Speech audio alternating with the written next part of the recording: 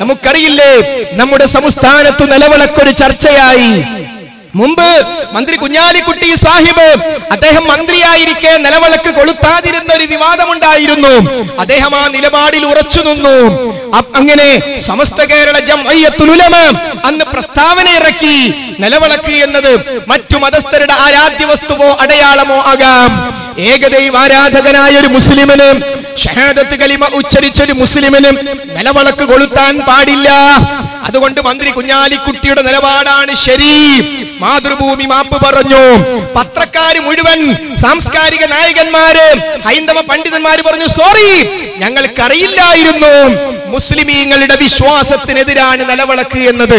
EMS Namboodiripad അന്ന് ജീവിച്ചിരിപ്പുണ്ടായിരുന്നു. അദ്ദേഹം പറഞ്ഞു, ഞാനും കുഞ്ഞാലിക്കുട്ടിയും രണ്ട് രാഷ്ട്രീയ വീക്ഷണക്കാരാണെങ്കിലും ഇവിഷയത്തിൽ കുഞ്ഞാലിക്കുട്ടിയുടെ നിലപാടാണ് ശരി. മതപരമായ ചടങ്ങുകൾ ഗവൺമെന്റ് വേദിയിലേക്ക് കൊണ്ടുവരലാണ് പ്രശ്നം.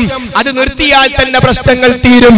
പിന്നീട് ഈ മന്ത്രിസഭയിൽ കേരളത്തിന്റെ ബഹുമാന്യനായ വിദ്യാഭ്യാസ വകുപ്പ് മന്ത്രി PK അബ്ദുർ റബ്ബ് അദ്ദേഹം മറ്റൊരു ചടങ്ങിൽ നിലവിളക്ക് കൊളുത്താൻ വേണ്ടി അദ്ദേഹത്തോട് കേരളത്തിലെ പ്രമുഖനായ ഒരു സിനിമാ നടൻ ആവശ്യപ്പെട്ടു. അപ്പോൾ അദ്ദേഹം പറഞ്ഞു, ഞാൻ നിലവിളക്ക് കൊളുത്തില്ല. അപ്പോൾ ആ സിനിമാ നടൻ ദർസ് നടത്തി കൊടുത്തു. ഇതൊക്കെ ചെയ്യേണ്ട കാര്യമാണ്. ഞാൻ ഇസ്ലാമികമായ കാര്യങ്ങളൊക്കെ ശ്രദ്ധിക്കുന്ന മനുഷ്യനാണ്, നിസ്കരിക്കാറുണ്ട്, നോമ്പ് നോൽക്കാറുണ്ട്, ഞാൻ നിലവിളക്ക് കൊളുത്താറുണ്ട്, അതുകൊണ്ട് നിങ്ങളും കൊളുത്തണം. അബ്ദുർ റബ്ബ് പറഞ്ഞു, തിരിച്ചും ദർസ് നടത്തി കൊടുത്തു, ഞാൻ കൊളുത്തൂല. അങ്ങനെ വേദിയിൽ വെച്ചൊരു ദർസ് അങ്ങോട്ടും ഇങ്ങോട്ടും ദർസ് നടത്തി. അങ്ങനെ സിനിമാ നടന്റെ പിന്നാലെ സംസ്ഥാനം ഒന്നാകെ സിനിമാ നടന്റെ ദീന് സിന്ദാബാ എന്ന് പറഞ്ഞ് സമുദായത്തിൽപ്പെട്ട വിവരദോഷികൾ അടക്കം സിനിമാ നടൻ ചെയ്തതാണ് ശരി എന്ന് പറഞ്ഞ് പിന്നാലെ കൂടി. പക്ഷേ അൽഹംദുലില്ലാഹ് ചർച്ച വ്യാപകമായി. മുജാഹിദ് പ്രസ്ഥാനം നേരത്തെ തന്നെ ഈ വിഷയത്തിൽ കൃത്യമായ നിലപാട് സ്വീകരിച്ചു. ആ കാര്യം വ്യക്തമാക്കി. മരണപ്പെട്ടുപോയ മുസ്ലിം ലീഗിന്റെ സംസ്ഥാന പ്രസിഡന്റ് കൂടിയായിരുന്ന മുഹമ്മദ് അലി ശിഹാബ് തങ്ങൾ, അദ്ദേഹത്തോട് പ്രിട്ടാസ് എന്ന് പറയുന്ന കൈരളി ചാനലിലെ ഏകകൻ ചോദിച്ചു, നിങ്ങൾ നിലവിളക്ക് കൊളുത്താറില്ലല്ലോ, നിങ്ങളുടെ പാർട്ടിയിൽപ്പെട്ട കുഞ്ഞാലിക്കുട്ടിയും നിലവിളക്ക് കൊളുത്തിയില്ലല്ലോ, എന്നിട്ട് സ്മാർട്ട് സിറ്റിയുടെ ഉദ്ഘാടനത്തിന് അറേബ്യയിൽ വന്ന ബുർഹത്ത പെണ്ണ് നിലവിളക്ക് കൊളുത്തിയല്ലോ. ബ്രിട്ടാസ് വിചാരിച്ചത് ശിഹാബ് തങ്ങൾ ആകെ ഉത്തരം മുട്ടി ആകെ ബുദ്ധിമുട്ടായി പോകുന്നതാണ്. ശിഹാബ് തങ്ങൾ ചിരിച്ചോണ്ട് പറഞ്ഞു, ഓക്ക് വിവരല്ല, അറേബ്യന്ന് വന്നുള്ളത് വിവരം ഉണ്ടായിക്കൊള്ളുന്നില്ല, ബുർഹത്ത വിവരം ഉണ്ടായിക്കൊള്ളുന്നില്ല. പിന്നെ പറഞ്ഞു, ഒരുപക്ഷെ എന്താ സംഭവം എന്ന് അറിയാത്തത് കൊണ്ടുമാകാം. എൻ്റെ മനസ്സിലേക്ക് വരുന്നൊരു ചിത്രം, അതായത് നിലവിളക്ക് കൊളുത്താൻ PK കുഞ്ഞാലിക്കുട്ടിയെ പോലുള്ള ആൾക്കാർ തയ്യാറാകുന്നില്ല, ശിഹാബ് തങ്ങൾ തയ്യാറാകുന്നില്ല. പക്ഷേ അറേബ്യയിൽ നിന്ന് വന്ന ബുർക്ക ധരിച്ചൊരു സ്ത്രീ സ്മാർട്ട് സിറ്റിയുടെ ചടങ്ങിൽ ബുർക്ക ധരിച്ചുകൊണ്ട് നിലവിളക്ക് കൊളുത്തുന്നു. ഇത് തമ്മിലുള്ള വലിയൊരു അന്തരം. ഇവിടെ ഈ നിലവിളക്ക് കൊടുക്കുന്നത് എന്താണ് എന്ന് അവർക്കറിയില്ല, അതുകൊണ്ട് ചെയ്തത്. അവർക്കറിയാത്ത അവരുടെ അജ്ഞതയാണ്. ഇവിടുത്തെ നിലവിളക്ക് കൊടുക്കുന്നത് എന്താണ് എന്ന് അവർക്കറിയില്ല, അതുകൊണ്ട് ചെയ്തത്. അവർക്കറിയാത്ത അവരുടെ അജ്ഞതയാണ്. ഇവിടുത്തെ ജനങ്ങൾ എങ്ങനെ കാണുന്നു എന്ന് മനസ്സിലാക്കിയിട്ടില്ല. നിലവിളക്ക് കൊടുത്താൽ ഒരു മറ്റു സമുദായത്തിൻ്റെ ആചാരം അത് നമ്മൾ തുടരുക എന്നുള്ളതാണ്. മനസ്സിലാക്കിയിട്ടില്ല. നിലവിളക്ക് കൊടുത്താൽ ഒരു മറ്റു സമുദായത്തിൻ്റെ ആചാരം അത് നമ്മൾ തുടരുക എന്നുള്ളതാണ് എന്ന് പറഞ്ഞു. അപ്പോൾ അറേബ്യയിലെ പെണ്ണ് ചെയ്തതല്ല ദീൻ, ആ പെണ്ണ് ചെയ്യുന്നത് ഇസ്ലാമാണെങ്കിലേ അംഗീകരിക്കാൻ പറ്റൂ എന്ന് ഇന്നും നെറ്റിൽ പോയാൽ സെർച്ച് ചെയ്താൽ നമുക്ക് കാണാം. സയ്യിദ് മുഹമ്മദ് അലി ശിഹാബ് തങ്ങൾ ആ വിഷയത്തിൽ കൃത്യമായ നിലപാടെടുത്തു. അതെ, കേരളത്തിൽ ചർച്ച വന്നു. അതെ, അതാ വരുന്നു സൈനുദ്ദീൻ മുസ്ലിയാരുടെ പ്രസ്താവന. അവർ പുതുതായി ആരംഭിച്ചിട്ടുള്ള മദ്രസ വിദ്യാർത്ഥികളുടെ രക്ഷിതാക്കളിലൂടെ ഇവിടെ നിലനിർത്താൻ ശ്രമിച്ചുകൊണ്ടിരിക്കുന്ന ഒരു പത്രമുണ്ട്. ആ പത്രത്തിന്റെ ഫസ്റ്റ് പേജിൽ കളർ ഹെഡിംഗ് വന്നു, നിലവിളക്ക് കൊളുത്തൽ ഇസ്ലാമിക വിരുദ്ധം സമസ്ത. പത്രത്തിന്റെ ഔദ്യോഗിക പത്രത്തിന്റെ വലതുഭാഗത്ത് കളറിൽ വാർത്ത വന്നു, നിലവിളക്ക് കൊളുത്തൽ ഇസ്ലാമിക വിരുദ്ധം സമസ്ത. എന്നിട്ട് ആ കാര്യം വിശദീകരിച്ചു. അഗ്നിയാരാധനയുടെ ബഹുദൈവാരാധനയുടെ ഭാഗമായതുകൊണ്ട് മുസ്ലിമീങ്ങൾക്ക് നിലവിളക്ക് കൊളുത്താൻ പാടില്ല. അൽഹംദുലില്ലാഹ്. എന്നാൽ 1986 സുന്നി വോയിസിലൂടെ സമസ്ത കൊടുത്ത ഫത്വ ഇങ്ങനെയായിരുന്നില്ല.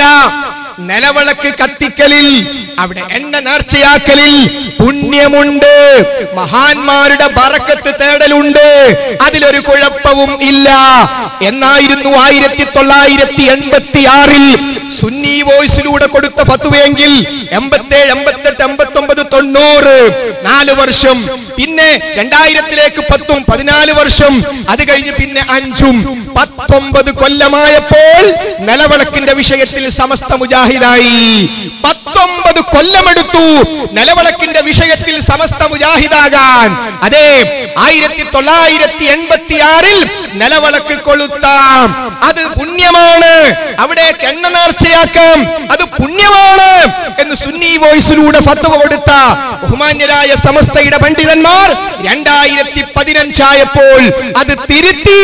മുജാഹിദുകൾ പറഞ്ഞതാണ് ശരി, നിലവിളക്ക് കൊളുത്തൽ ഇസ്ലാമിക വിരുദ്ധം, സമസ്ത എന്ന് പറഞ്ഞു. ആ സന്ദർഭത്തിൽ മുസ്തഫൽ ഫൈസി എഴുന്നേറ്റു, മുസ്തഫൽ ഫൈസി പേനയെടുത്തു, മുസ്തഫൽ ഫൈസി പ്രസിദ്ധീകരിച്ചു. അദ്ദേഹം പറഞ്ഞു സമസ്തയുടെ ഫത്വ ശരിയല്ല, സമസ്ത പറഞ്ഞത് ശരിയല്ല. അദ്ദേഹം പറഞ്ഞു ഉദ്ഘാടന ചടങ്ങുകളിൽ ബിസ്മി ചൊല്ലിക്കൊണ്ട് ശിർക്ക് ചെയ്യാം, ബിസ്മി ചൊല്ലിട്ട് നരകത്ത് പോകാം, കുഴപ്പമൊന്നുമില്ല, ബിസ്മി ചൊല്ലിയാ മതി എന്ന് മുസ്തഫൽ ഫൈസി സമസ്തയുടെ ഫത്വക്കെതിരായി പ്രസ്താവന ഇറക്കി. ആ പ്രസ്താവന നെറ്റിൽ വൈറലായി, ലോകം മുഴുവൻ വ്യാപിച്ചു. 2 ദിവസം കൊണ്ടതാ വരുന്നു മുസ്തഫൽ ഫൈസി ഔട്ട്. മുസ്തഫൽ ഫൈസിയെ സമസ്ത പുറത്താക്കി, മുഴുവൻ സ്ഥാനത്തു നിന്നും പുറത്താക്കി. എന്താ കാര്യം? മുജാഹിദുകൾ പറഞ്ഞത് അംഗീകരിക്കാത്തത് കൊണ്ട്. അതെ, 1986 സമസ്ത പറഞ്ഞ അതേ ഫത്വയിൽ മുസ്തഫൽ ഫൈസി ഉറച്ചു നിന്നു. സമസ്ത മീറ്റിംഗ് കൂടിയിട്ട് 1986 ഫത്വ ചവറ്റുകൊട്ടയിൽ കിട്ടിട്ട് ഇസ്ലാം സ്വീകരിച്ചു. എന്നിട്ട് പറഞ്ഞു നിലവിളക്ക് കൊളുത്തൽ ഇസ്ലാമിക വിരുദ്ധം എന്ന് സമസ്തയുടെ സൈനുദ്ദീൻ മുസ്ലിയാർ അടക്കമുള്ള ആലിമീങ്ങൾ തീരുമാനിച്ചാൽ, ആലിമീങ്ങൾക്കെതിരെ ആരാ ശബ്ദമുയർത്തിയത്? അവൻ പുറത്തു പോകണം. അപ്പൊ സമസ്തയുടെ നേരത്തെയുള്ള ആശയം നിലവിളക്ക് കൊളുത്താമെന്നും എണ്ണ നേർച്ചയാക്കാമെന്ന് അതിപ്പം മാറ്റി നേരത്തുള്ളതിൽ ഉറച്ചിക്കുന്ന മുസ്തഫൽ ഫൈസിയെ പുറത്താക്കി. അപ്പൊ സഹോദരങ്ങളെ, ഇവിടെയുള്ള മുഴുവൻ സമസ്തയുടെ പണ്ഡിതന്മാരും നിലവിളക്ക് അനിസ്ലാമികമാണെന്ന് സമ്മതിച്ചു. പക്ഷേ ആ സമ്മതിച്ചത് നടപ്പാക്കാൻ അഹ്ലുസുന്നത്തി വൽ ജമാഅത്തിന് വിരുദ്ധമായ ഈ കാര്യം, അഗ്നിയാരാധനയുടെ ഭാഗമായ നിലവിളക്ക്, ബഹുദൈവ ആരാധനയുടെ ഭാഗമായ നിലവിളക്ക്, ആ നിലവിളക്ക് കാസർഗോഡ് എത്ര ജാറങ്ങളിലുണ്ട്? ആ ജാറങ്ങളിൽ മുഴുവൻ സമസ്തയുടെ ഈ ഫത്വ കൊണ്ടുപോയി ഒട്ടിക്കണം. ഉദ്ഘാടന ചടങ്ങിൽ പോലും നിലവിളക്ക് കൊളുത്താൻ പാടില്ലെന്ന് ഈ വർഷത്തിൽ സമസ്ത ഇറക്കിയ ഫത്വ, അതും കളറിൽ പ്രസിദ്ധീകരിച്ചു വന്ന ഫത്വ സമസ്തയുടെ ഫത്വയായി നിലനിൽക്കെ നമ്മുടെ ജില്ലയിലടക്കം സമസ്തയുടെ അനുയായികൾ നിങ്ങൾ ആലിമീങ്ങളെ എന്ത് തീരുമാനിച്ചിട്ട് കാര്യമില്ല, ഞങ്ങൾ കൊളുത്തും. ആലിമീങ്ങൾക്ക് വിലയില്ല. ആലിമീങ്ങൾ സലഫി ആശയം പറഞ്ഞപ്പോ, ആലിമീങ്ങൾ ഖുർആന്റെ ആശയം പറഞ്ഞപ്പോ, ആലിമീങ്ങൾ ഹദീസിന്റെ ആശയം പറഞ്ഞപ്പോ ആലിമീങ്ങളെ തള്ളുകയാണ് സാധാരണക്കാർ. ആർക്കാ കുഴപ്പം? സാധാരണക്കാർക്കല്ല. തെറ്റായ ആശയം ചെറുപ്പം മുതൽ പഠിപ്പിച്ചു വന്നു, ചെറുപ്പം മുതൽ അവരെ അത് പഠിപ്പിച്ചു, അവിടെയാണ് കുഴപ്പം. അപ്പോൾ സലഫി ആശയം സമസ്ത തന്നെ സ്വീകരിച്ചു. നിലവിളക്കിന്റെ വിഷയത്തിൽ 86 ഫത്വ തള്ളിയിട്ട് 2015 പുതിയ ഫത്വ വന്നു. ഇസ്ലാമിൽ 2015 ശരി.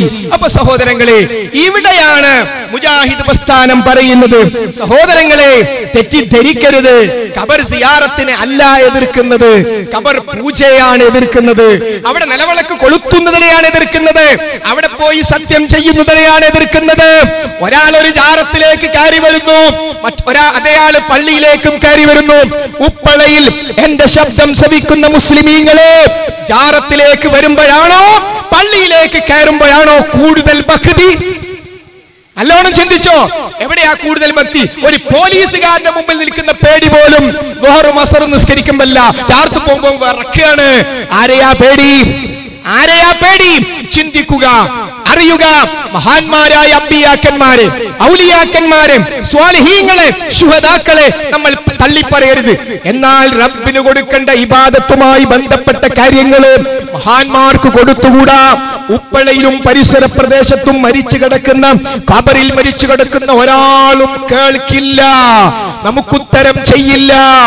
ഒന്നും ഒരു ഉപകാരവും ഒരു ഉപദ്രവവും നമുക്ക് ചെയ്യാൻ അവർക്ക് സാധ്യമല്ല.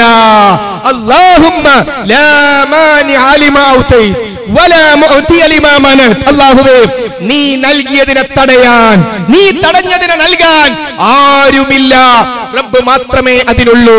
അതുകൊണ്ട് ഒരു ഉപകാരവും ഉപദ്രവവും അവർക്കൊന്നും നമുക്ക് ചെയ്യാൻ സാധ്യമല്ല.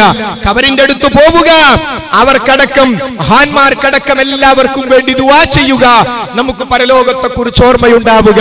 അതിന് പകരം കേരളത്തില് ഖബർ പൂജ, നമുക്കറിയാം ചെർക്കളയിൽ ഖബർ തോട്ടമുണ്ടായിരുന്നു. ആ ഖബർ തോട്ടം നിരന്തരമായ ബോധവൽക്കരണം ചെർക്കളയിൽ